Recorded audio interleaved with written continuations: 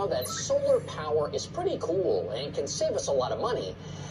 But let's be honest, solar panels can be a smidge, what's the word, ugly. Well, now there's a solar system that pulls power from a flower. Here's Allie Ward to explain. That flower specifically is the sunflower. And what it has inspired may be the ultimate in biomimicry. The sunflower follows the sun through heliotropic properties. And the smart flower was invented in Vienna, Austria.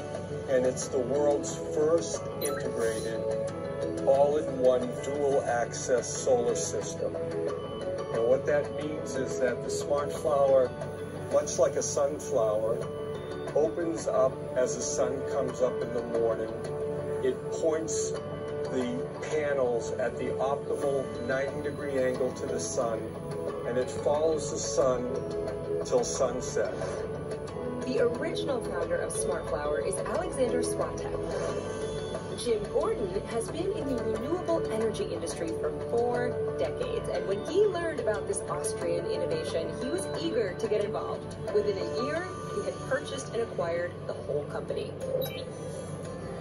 I wanted to learn more, so I hopped a plane to Boston, where I met up with Jim and a Smart Flower. Wow.